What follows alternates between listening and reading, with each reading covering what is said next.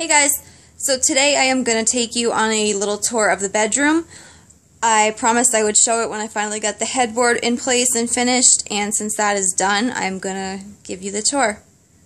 So this is where it starts. I have a little dog gate, that way they can't go in there during the day.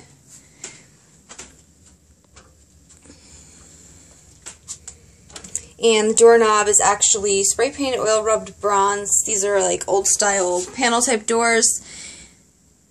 And I think they were originally like a brass finish which was wearing off. So I just took them off one weekend and spray painted them.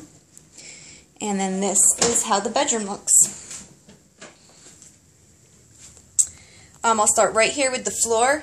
This is actually just a cheapy rug that I picked up from Home Depot. It's an indoor-outdoor rug.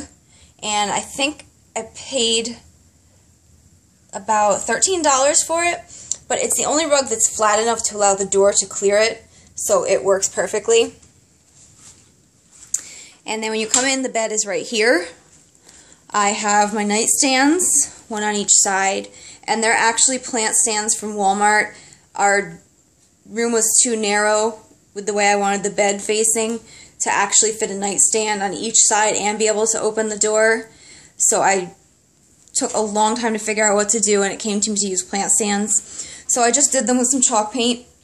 I've got some books, a lamp that I picked up at a little consignment store for $1, which you've seen in other videos.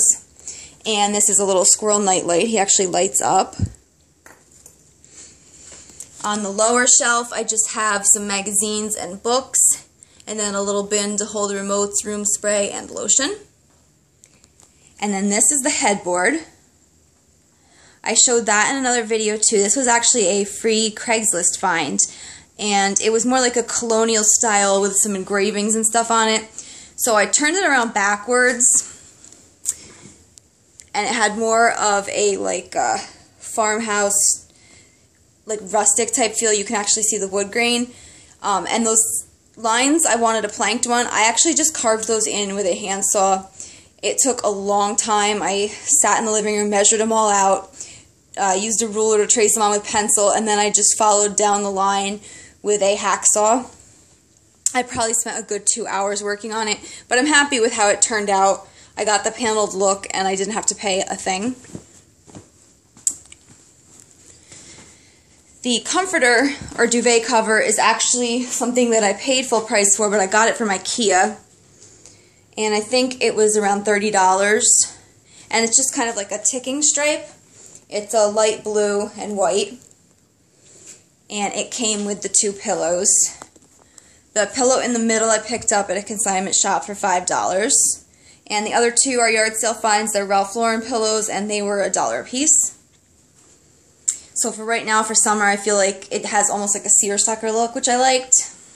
Now let me try and show you over here by the window without getting the light terrible. Okay, you can see that I put 2 oars up on the wall. They're just TJ Maxx finds, not in the same weekend, just things that I collected, and I thought they looked okay there.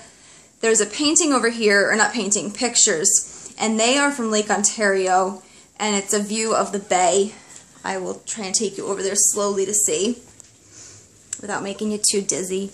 So yeah, it's just a view out the window of the cottage of some of the boats in the bay. And then you can see here is the curtain tiebacks that I picked up at that yard sale for the $1 a pair, and I just spray painted them a matte white. The curtains are from Better Homes and Gardens at Walmart, and they have a really nice texture to them.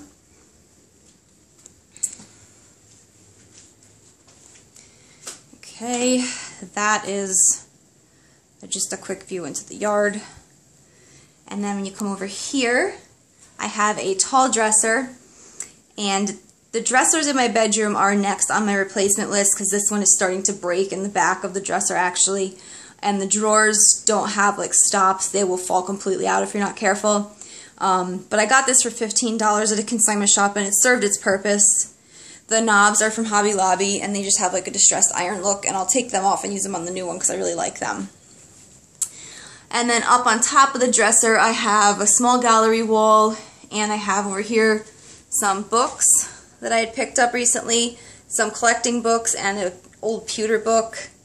That is a piece of coral from Home Goods. It's a, I think, Cynthia Rowley brand. And that is that jug that would never dry. I ended up actually washing all of the Mod Podge out and just painting the outside of it with a Mod Podge mixture. It went on thin and it dried, and it's got a bluish tint, and I'm happy with how that turned out. So now onto this wall, I'll show you really quickly the pictures.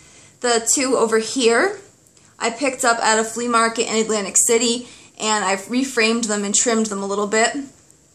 Those three are pictures of Brigantine Beach. This one is a J. Crew coaster, and I just put it on a decorative paper and framed it. That is a printable from the internet, and I printed that one because it looks kind of like me from behind, the dark hair, and I like to wear it up with the striped shirt. And then up here in the dog bone frame is actually a picture of me and Macy, and that is on my wedding day. She was like my little doggy maid of honor. That is my husband's closet. And then you come over here to this wall, and there is another dresser. This one I think I paid $40 for, and this one is still really sturdy. I think it's a French style, but the bottom two drawers hold clothes. The top drawer, you may have seen before, I put it on a hinge so that we could keep our equipment in there, you know, like TV boxes or things. And then right here I have three more of those J. Crew coasters in just small picture frames that I picked up. My TV I've had for years. It's probably almost, I want to say like 10 years old now. It's got to be close. But I love it because it's small and it's white. And until I had seen this TV, I had never seen a white one before, so it kind of just blends in. Next to it I have a dog bus, which is something that I had in my house and I moved in here, and one of these IKEA fake plants. And I am in love with these fake plants. They look so realistic, and you can't kill them. And then this wall I haven't done anything yet to. This is just the one where I keep our dog beds. I took them out for the video so I'd have more space to walk around. But yeah, that's the bedroom. And right now we still have just the standard light fixture.